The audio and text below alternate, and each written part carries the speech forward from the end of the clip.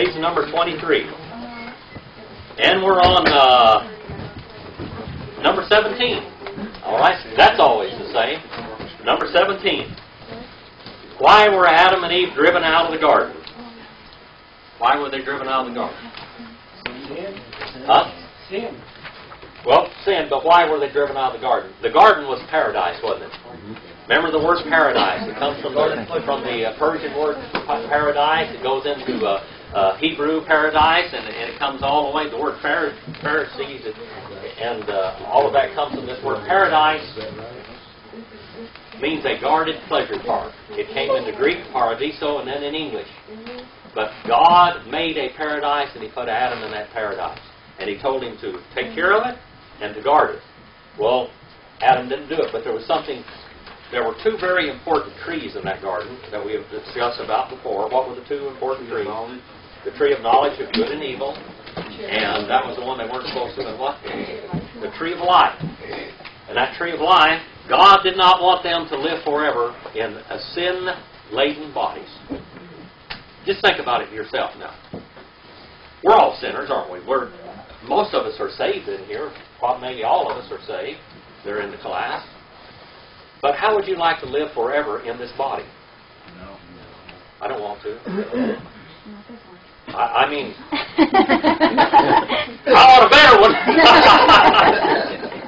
I want a better one. And God's going to make a better one for me, all right? He's going to make a better body for me. All right.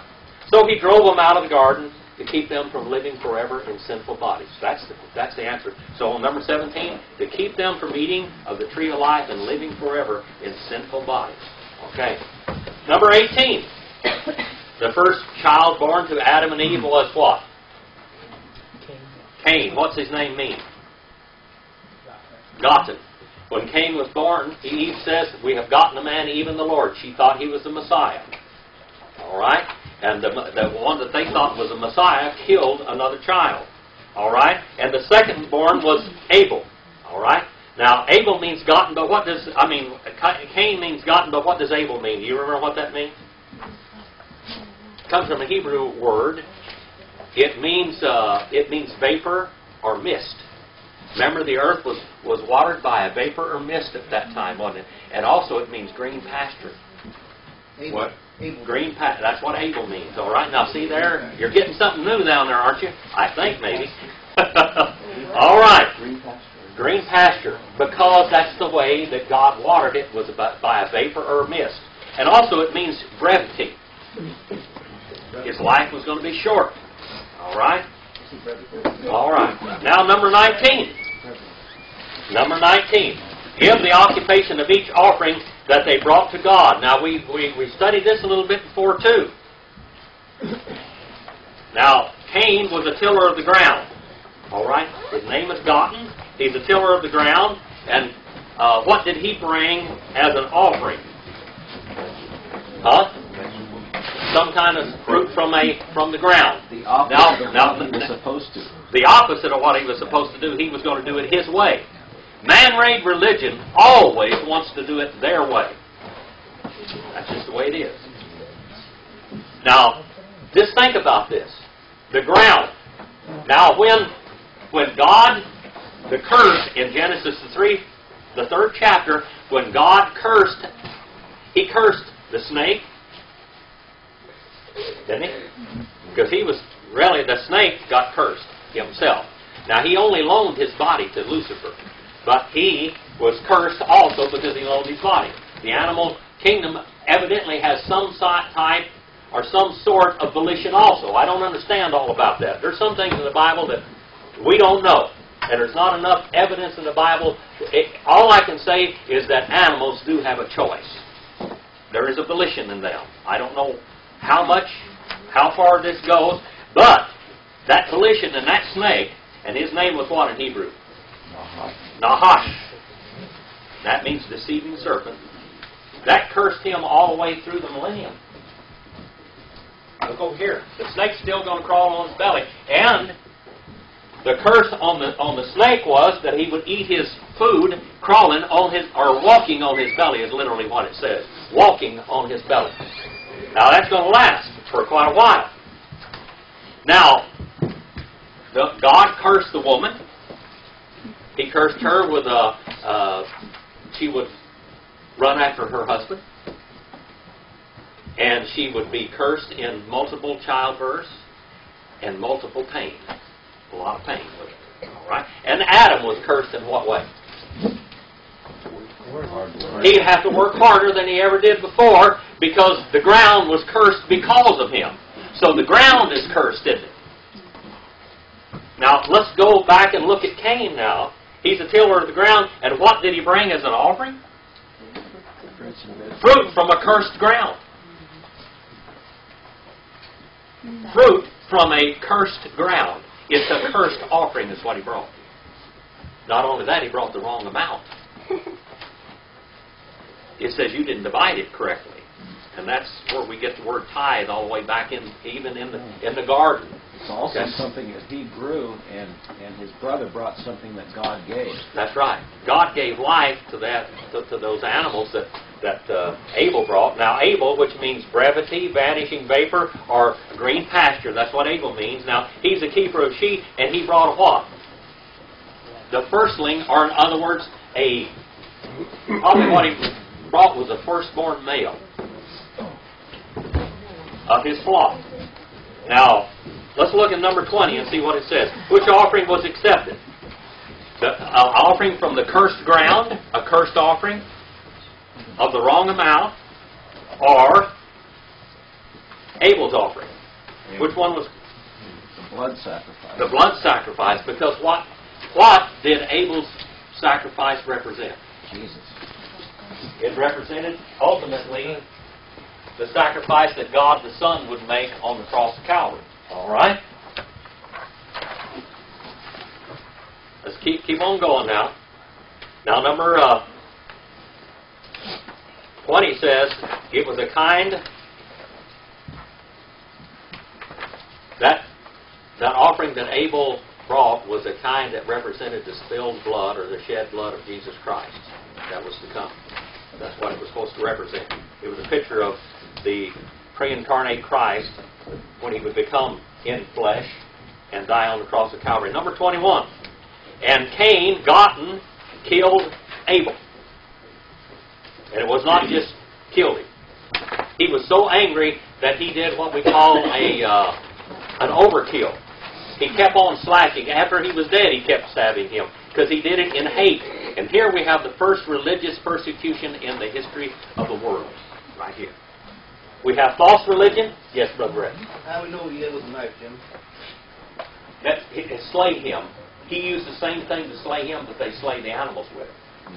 All right? It was a knife of some sort. Don't know what. I don't know whether it was an obsidian knife or a bronze knife or whatever it was. But whatever they used it to slay, when they would slay a sheep or whatever for an offering, he was slayed by this same type of thing. And not only, but it was in the PL stem, which was like in perfect tense in Greek. Okay? And what do you do in the imperfect tense? He just kept on killing and kept on stabbing and kept on stabbing him. All right. All right, now, Cain killed Abel, and what curse was placed upon Cain now? Now let's look at the justice of God. Let's look at it for a minute. What curse was placed upon Cain? Guilt. What? Guilt. Guilt? Had to leave the garden. Yeah. Well, he was having trouble putting guilt on Cain because Cain was just laying it on somebody else. He said, he says, where's your brother? Abel. And he says, am I my brother's keeper? Of course we are. He was fighting God, combating God. We'll find a man later on in the lineage that his name means to fight God. Or yes. Wasn't the curse that he was going to serve, his descendants were going to be servants? No. No. The curse, now that's in the book, it says that. Did it grow? Now I have to give you just a little bit of background on this book, the Bible in 8 Ages. Now it throws your curve now and then. And Southern Baptists were in the South during the Civil War. And they believed in slavery. All right? And the Southern Baptists, many of them were in the Ku Klux Klan, and all of this stuff, and they believed in servants. And they taught for many, many years, and they still teach in some of those churches. My teachers taught this. And they're what we call white power and all this. You know, this is the deal. Now, this is I'm telling you the truth about this. Now, this guy that wrote this book believes that the curse that was placed upon Cain was they were going to be servants to everybody. But the opposite happened. So we know that wasn't the curse. All right? We're going to see another curse later on, and he brings it in also, and he brings it in that. And they believe in segregation. And he'll bring that out in the book also. So just read it with a grain of salt sometimes. Brother Brad. Isn't he cursed to that certain land out there, even to this day? All right. Now, that's the answer to the question. Cain, the ground which he said, look what I have done. Now, you curse the ground because God told Adam, by the sweat of your nostrils, as he's over there digging and killing all the weeds and stuff, this is when they came. Now, Cain, the ground is going to be double cursed. So what did Cain do? Just think about it for a while. What did Cain do to overcome that double curse?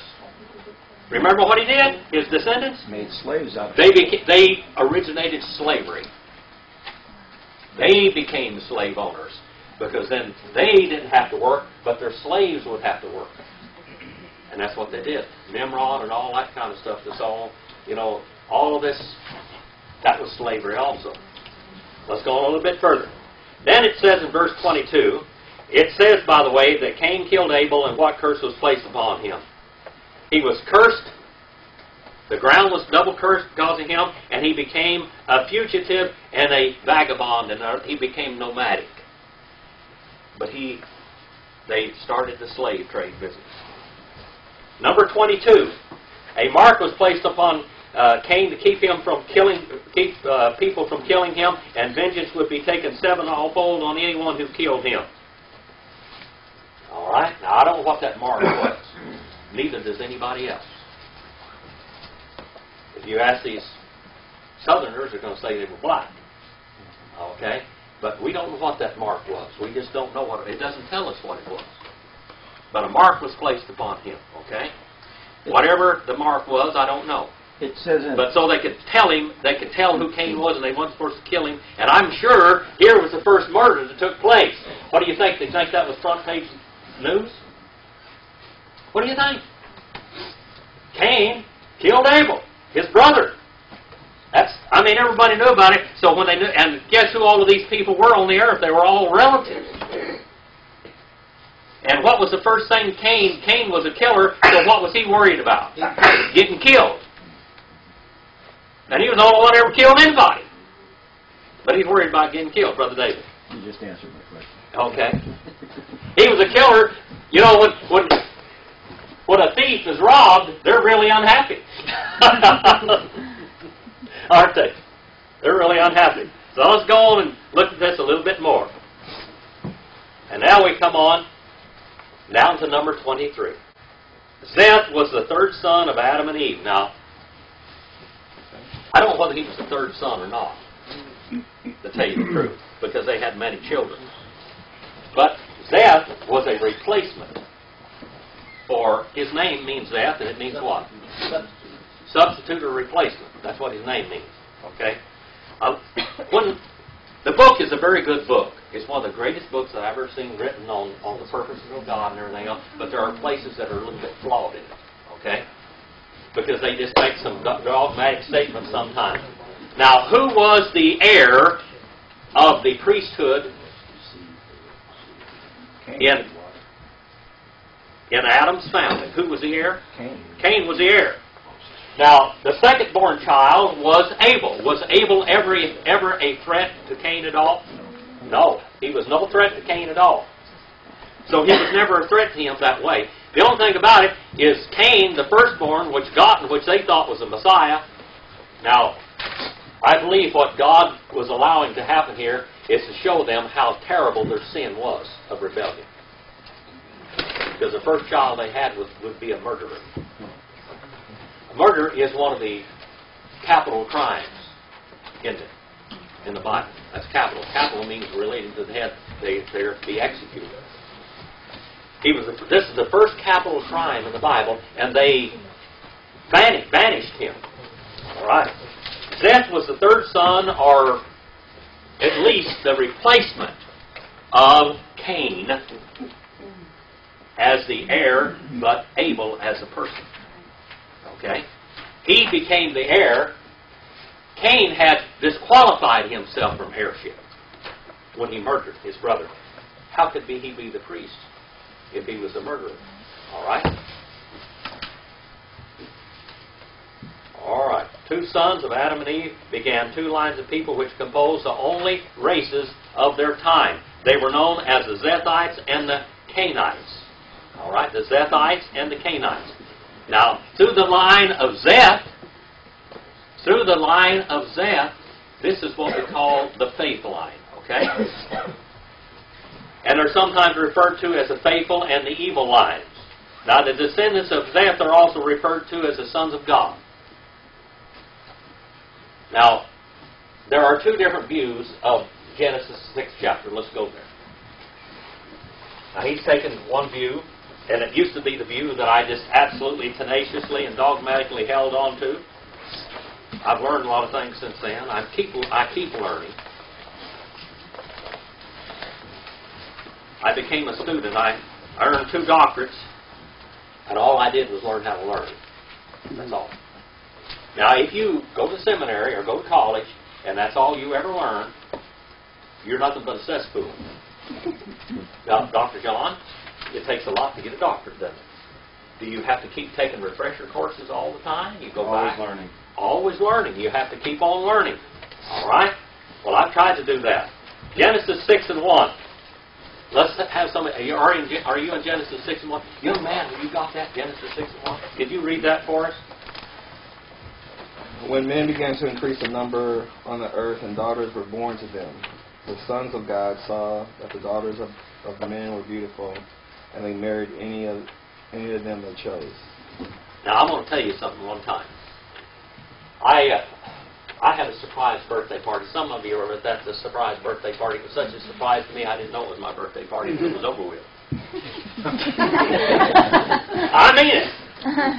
Dr. Susan June. Brother, were you there at that party? No, How many of you were there at that party? I know some of you were. All right. I walked into that house, and I'm so bashful. Really, I am. I went to the end, way out there, and here's Roger and Phil there, and they're all. I said, what's somebody doing at my... They told me it was my Sunday school party. Almost didn't go. Because I am really bad. Well, I come up here, and all these people are in here like this, and so I go over there and get over there in the corner of the kitchen. I sat down over there, and Dr. Susan says, Dr. Phillips, no. Come in here and sit at the head of the table in the dining room. And Brother Bill, the little mean boy over here, the bad boy, Texas bad boy, he's always giving me a lot of PR. So there's another doctor there in the house, Dr. Mincy. Remember that? And Brother Bill says to this doctor, he says, there is no question that you can ask him in the Bible that he can't answer. That's what he said, isn't that right, Bill? Did you say that? You answered it. Well, I didn't answer it either. I skirted around it because I didn't want to answer it. He looks up at me and he says, who is B'nai Elohim? Like that.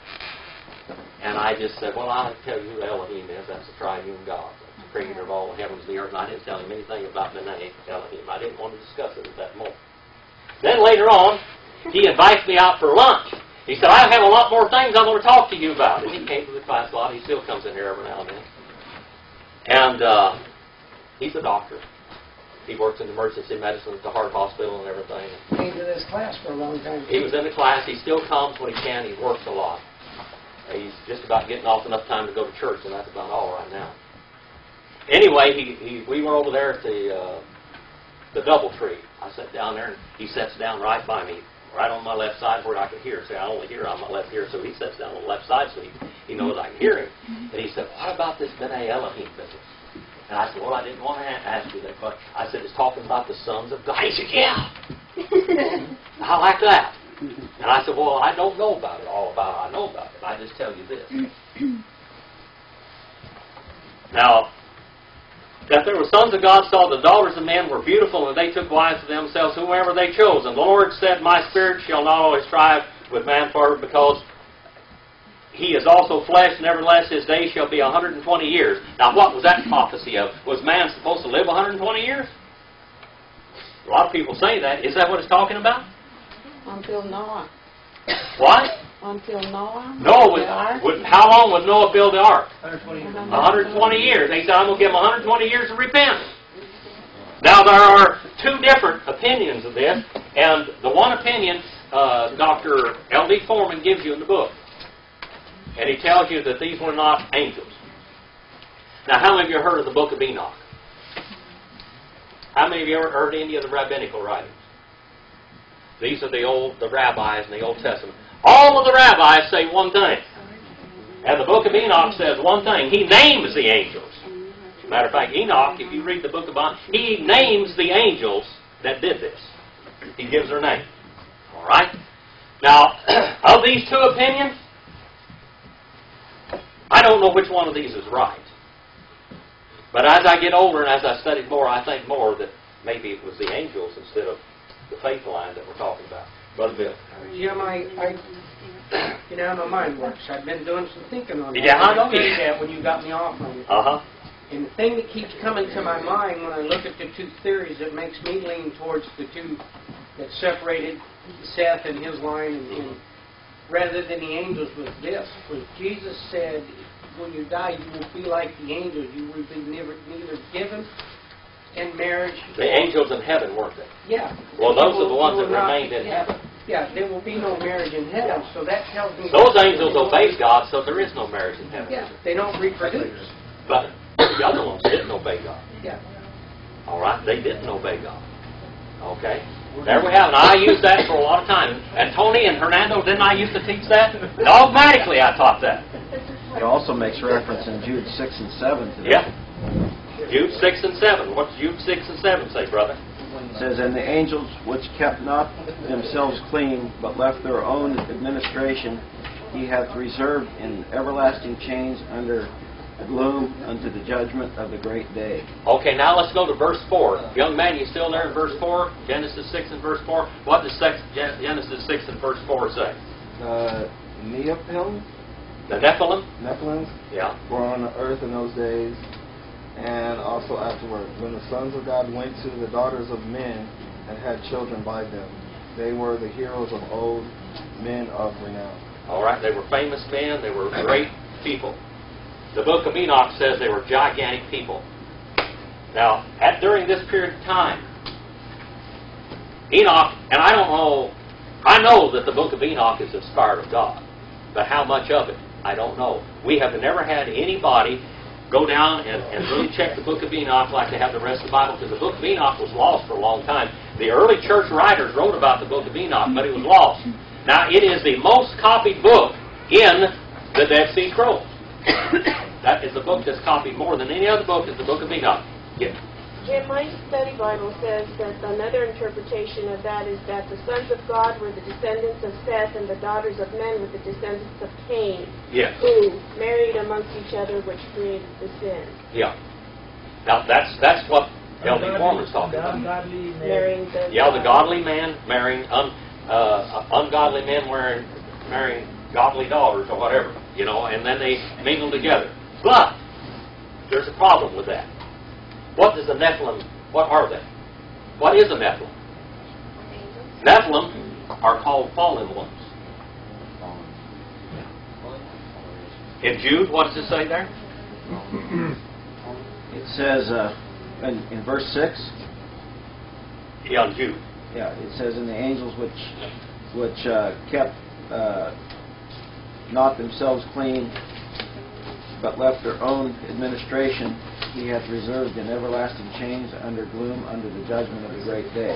All right. Now, there's two theories. I'm going to give them both to you. You just, whichever one suits you, you can have it. All right? One of them is, and it's in the book, and it's in your study guide, that these were the daughters of men and the sons of God and the daughters of men. And the sons of God married ungodly women, and they were messed up. The other theory is that the rabbis, the book of Enoch, and all of the old writings quote. There's more evidence for that than there is the other, to tell you the truth. There's more evidence that supports that these were angels marrying with or cohabiting with women than there is that they were the lines, two lines. And like I said, I used to believe that. And I'm still not sure that it's not right, but at least I have to show you the other evidence, okay? The other evidence. Now, what happened right after this? What took place right after this? 120 years later, what happened? God killed every human being on the earth except for Noah's descendants, because he was found what? Pure. Right. His descendants. Now this is what Enoch says, and this is what the rabbis say. You take the rabbinical writings, they're going to tell you what I'm telling you right now. Every one of those people were killed. Now when they came in the land of Canaan, the Philistines there was one great big dude. And what did God tell Israel to do when they went in the land? Kill every man, woman, and child. And all of their animals. That's something. Clean house. Totally. Clean house. Because maybe it was contaminated again after that period of time. And how many of you saw the movie by Chuck Messler called the Nephilim? Mm-hmm. Well, how many of you seen? I showed it in this class one time. Okay. If you want to see that movie, I'll show it to you again. But some of you have seen that movie. It's interesting because Chuck Messler goes into the rabbinical writings and all that stuff, and he even equates in the last days. He equates the flying saucers. You know, I knew a guy very close. His name was Bill Moore. He was a movie star, and he did a lot of stuff. If you go out there to Taft, he's a narrator at the Taft Museum of all the Taft oil field, El Dorado days, and all that stuff. But he would also work for the Air Force. He was the person that they put under to take pictures of flying saucers. And he took some pictures of them. He said they're real. He doesn't believe. He thinks it's something the United States has, secret weapon or something. That's what he came up with, because he didn't believe in God or anything, right? Demons or anything like that. Chuck Messler says he thinks it is demonic materializations.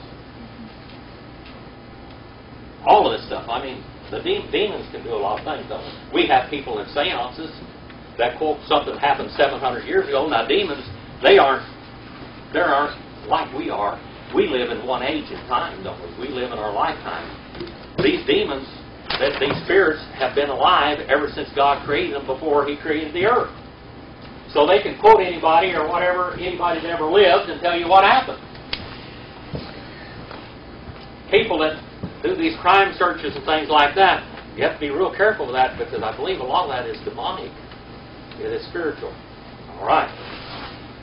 Well, anyway, in 120 years, all of them were killed. I thought I'd throw that one in there for good measure. Okay? Dogmatically, L.D. Foreman says that these are just two races of man, the wicked race and the good race. The ones that, the Zethites and the Canaanites, all right? Now let's go down to number 24. Cain dwelt in the land of what? Nod. What does Nod mean? What does Nod mean? How many of you know? I know you guys know. Marilyn knows this. What does the word Nod mean in Hebrew? Brother Mike, you remember that? You don't? Nod means wandering.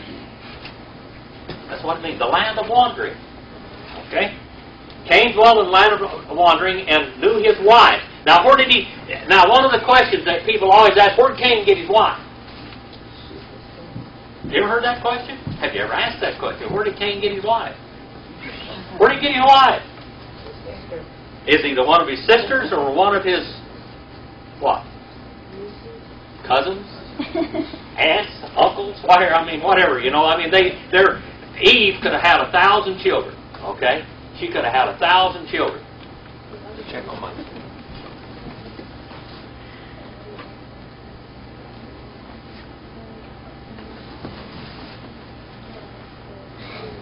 I got to do something here real quick.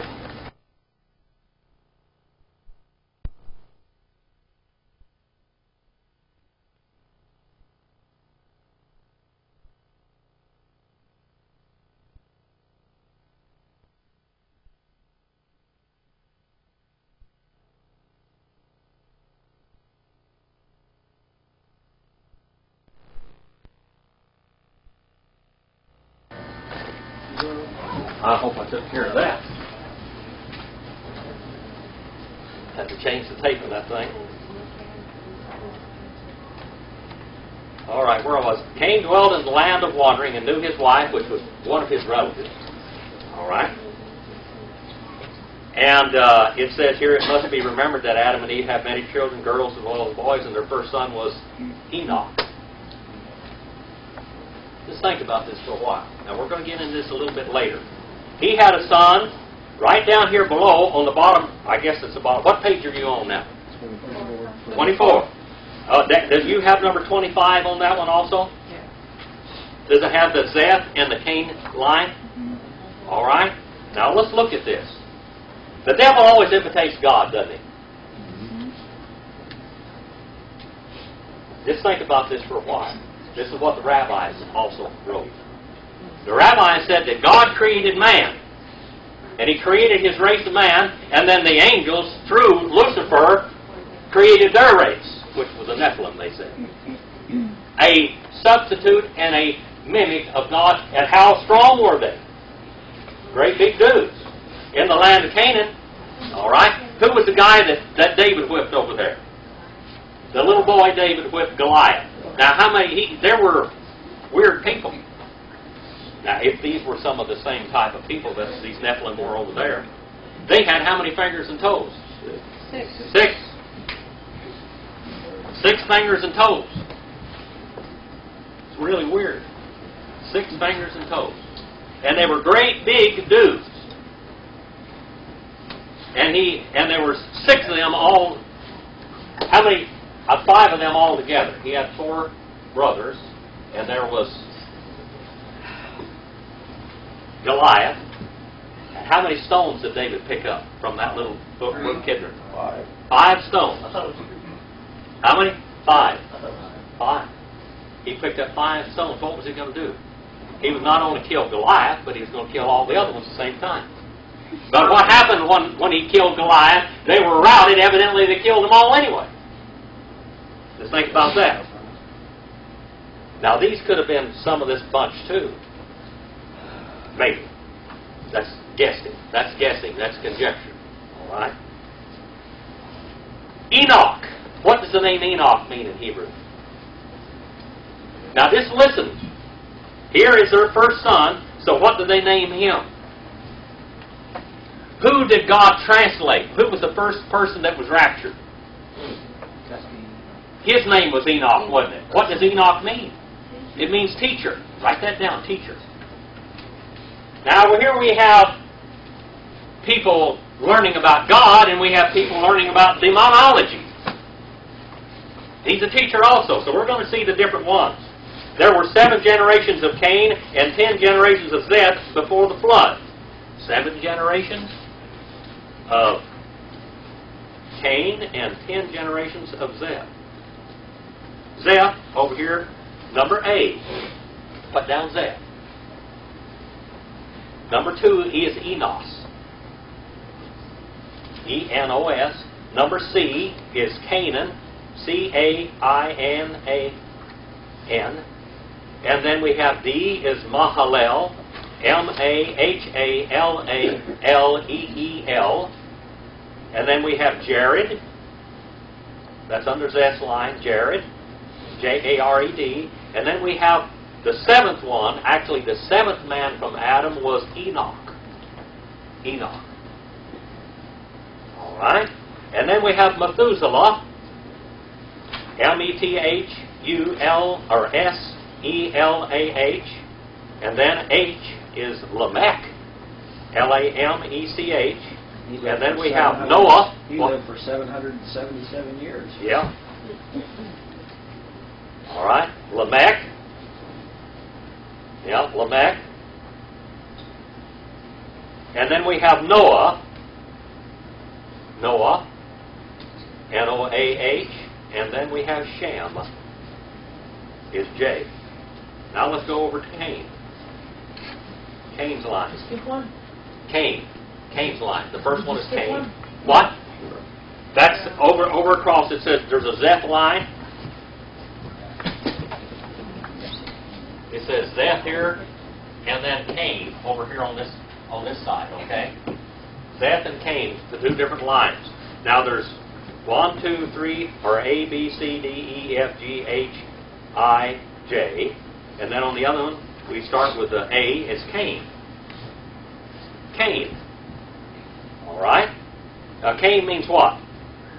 Let's compare these. Cain means God. All right, go over to Zeth. What does Zeth mean? Substitute. Oh, now we have Enoch. Enoch means teacher. That was Cain's first son. Back over to Enosh. Enosh means dying or short-lived. Then go back down to Canaan. Canaan means purchaser or redeemer. All right? And then go back over to the next one over there. Down below Enoch is what? Irad. Irad. And that means city of witness. Just look and see what they're saying here. Look and see what these names mean now. All right? And then we have Mahalel. That means the splendor of God. The splendor of God. And by the way, the first 10 names in the faith line predict the coming of the Messiah and what he would do. And then these other 7 names over here, they talk about the battle. Now, Mahajel means God is fighting or God is being fought. God is in conflict. Jared means poured out or to descend. Methuselah means man of the dark, a murderer. All right, Enoch, of course, in the faith line, it means teacher, and he was the one that was raptured and taken up to God. He did not see death. All right? And all of these, by the way, Zeth lived 912 years, and Enosh 905, Canaan 910, Mahalel 895, Jared 962 years, and Enoch 365 years, and he was gone. And then we have Methuselah, and he lived 969 years, Methuselah. And then Lamech, how many years? 777. And Noah, 950 years. And Shem, about 600 years. Now Cain. Then we have, in Cain's line, we have Cain, gotten. We have Enoch, teacher. Iraq, city of witness. And Mahalalel, God is fighting or God is combating. And then Methuselah, man of the dark or murderer. And then his son is called Lamech. And let's go to Genesis, the 4th chapter, and let's look a little bit about Lamech and see what this guy did. All right? Genesis chapter 4. Genesis, the 4th chapter. What does the book of Genesis, what does Genesis mean? Beginning. Beginning. All right, means beginning.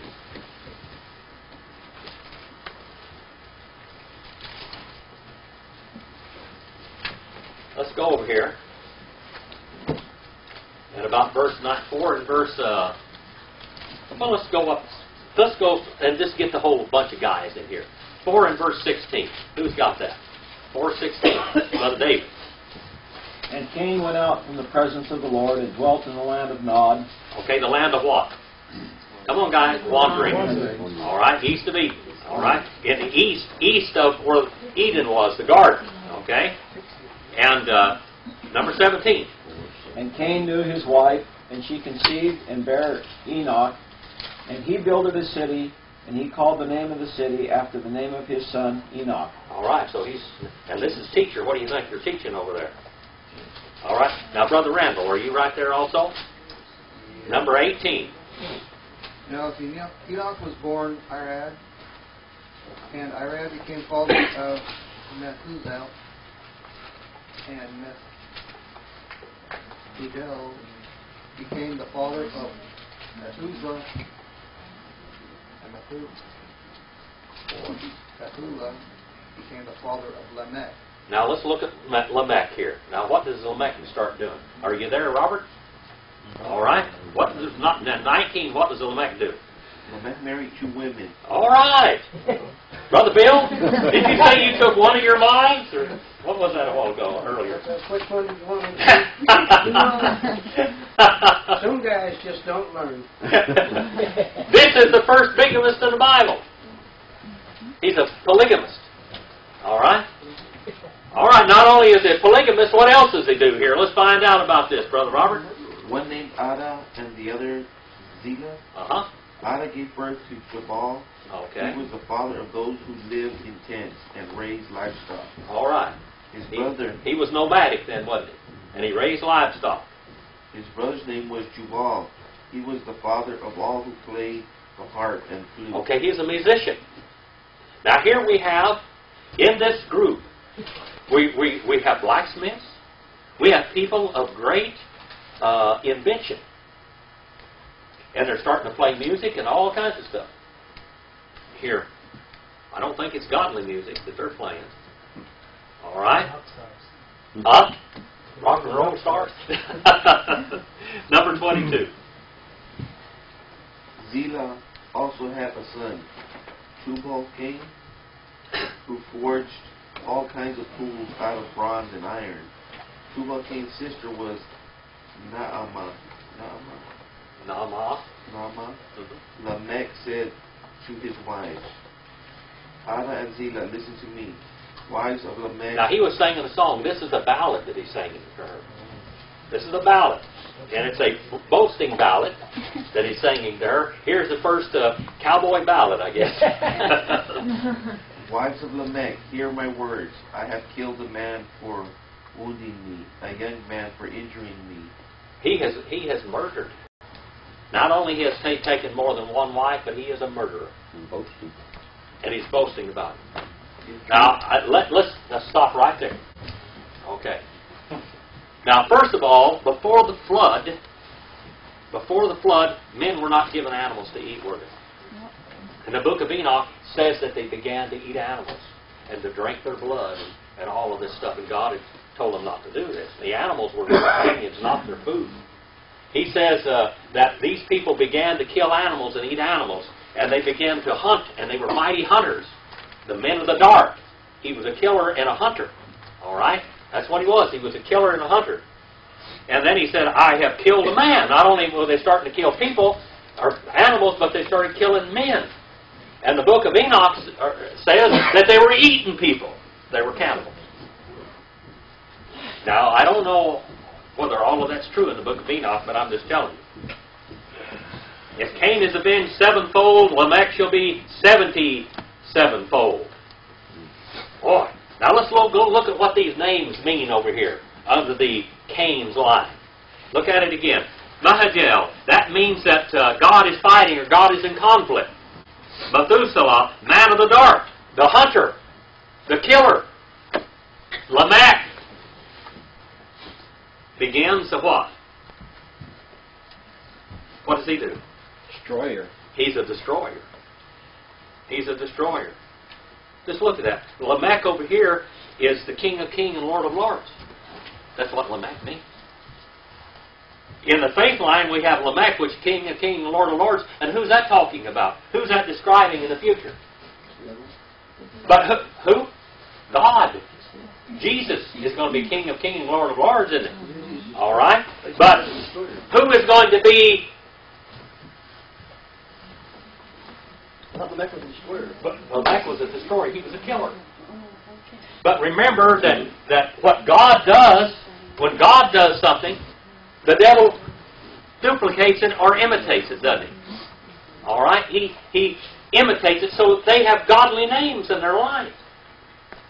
But now, during the tribulation period, who is going to be King of Kings and Lord of Lords for a short while? Who? The Antichrist, isn't he? Just think about that for a while.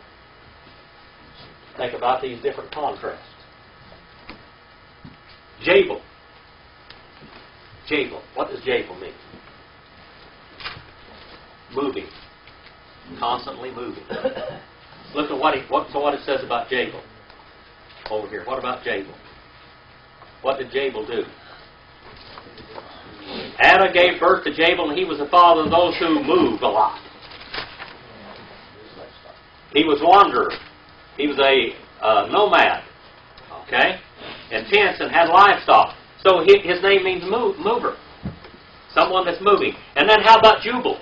What does Jubal mean? Anybody know what the Jubal means? Jubal means flowing. Flowing. All right? Flowing. And then how about Tubal-Cain? All right? Jubal-Cain. All right? What does that mean? Toolmaker.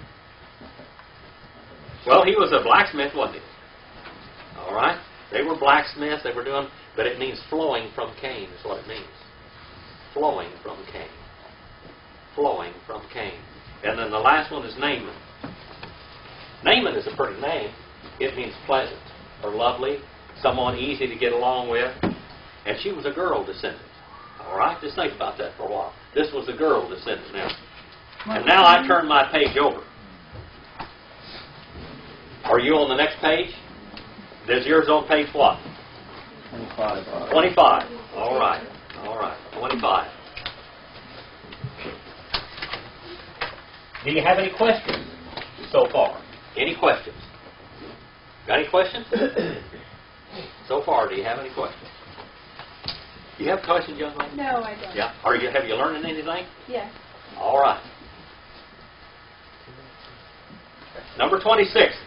In about 6th or 7th generations, what important description is given of the daughters of men? They were fair. They were beautiful. All right. Number 27. Number 27. Beautiful girl. The book of Enoch will tell you, if it's correct, that this is when women began to use makeup. And he tells which angel invented the makeup and the eye paint and the eyeshadow and all this stuff. Now remember that this book goes back, as far as we know, this book goes back to 300 and something BC, before Christ. And this is what the rabbis, they taught all these years. All right? Now, number 27, Methuselah was the oldest recorded man, and his death is about what? How old was he? 969. That's it. 969 years. Is also marked what important Bible event? The flood. What does Methuselah mean? When he is dead, it shall come to pass. Now, who preached for 300 years before Noah? Enoch. Where do we have evidence of that? In the book of Jude. Quote, said that he preached. And what did he preach? He preached the coming judgment. That God was going to destroy the earth by a flood, and he even talked about the second coming of the Lord. It jumped past the first, well, he tells about the son of woman, which is the Messiah. All right, 969 years, and in the very year that Methuselah died, the flood became. What's his name again? Methuselah, when he's dead, it shall come to pass. The word dart or killing is in that word, Methuselah. Remember we had the word over there in the other one, in that dart, killing. He's going to die in that year. The year that he dies, it shall come to pass. In that year, the flood came. It was a prophecy. Now, who was his father? Huh? Who named him? Enoch. Who was the one that was preaching the coming judgment? Enoch. And so he named his child, when he's dead, it shall come to pass. What would come to pass? The judgment. All right. That do you understand all this? Is it starting to be a little clearer to you? Now, I didn't mean to confuse you with the two different theories of the lines of the Son of Man and of angels. I just want you to have information. Now, you're going to have to work that out yourself. Because I don't have much of Sister Andy knows. What is your position? What did you believe? Like I said, there is more evidence that they were angels than that they were the sons of God, the faith line, and the other. There is more evidence on that side than there is on the other. But it could be, I don't know. There is more historical evidence and even written evidence that these were angels that came down and left the state of God and cohabited with women and brought on a monstrosity of a race on this earth. Because we have duplications. We have God doing something and Satan imitating him, don't we? So it would work right into that if that's what happened. I'm not saying that's what happened, but it could have. All right? You know, when we see Noah, we can ask him. And Enoch. All right? And we'll know for sure. All right. Number 28 says to give reasons why the sons of God does not refer to angels, and we've already discussed that. The word giant, which means fallen ones, is what it literally means. And then number 30, to give description of the time just before the flood. They ate, drank, and they married wives and were given in marriage, and they were just going on. The idea is that, you know what, drinking and eating and getting married is not a sin. It really isn't. Drinking and eating, I mean, today at lunchtime you're going to drink and eat, aren't you? And I'm not talking about booze, but I'm talking about drinking and eating. And you're going to talk about somebody's going to get married in your life somewhere. One of your relatives is getting married somewhere. And that's what we do. What it means is that they went on with their everyday life just absolutely ignoring the judgment that was coming. They ignored the judgment. And that's what people do today. We ought to be very interested. We live in the lamp link between the old church age and what's going to come as the tribulation period. We're right there in the middle of that. We are at one of the most exciting periods of time in history, and we're eating, drinking, and getting married and given in marriage. Well, we ought to be thinking about the Lord. All right. Thank you for your attention. We're going to start on the Noah and the ark.